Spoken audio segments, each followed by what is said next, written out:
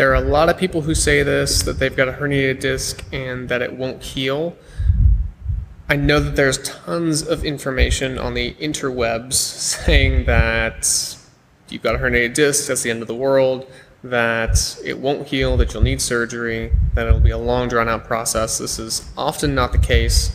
There's actually good data to suggest that most people who do have a symptomatic disc herniation will improve.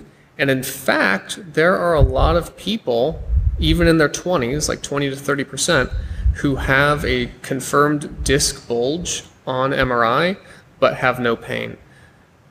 And once you turn 50, it's like 70% of people will have some sort of disc bulge without any sort of pain. And this doesn't predispose them to more pain. So it's very optimistic outcome and prognosis for you.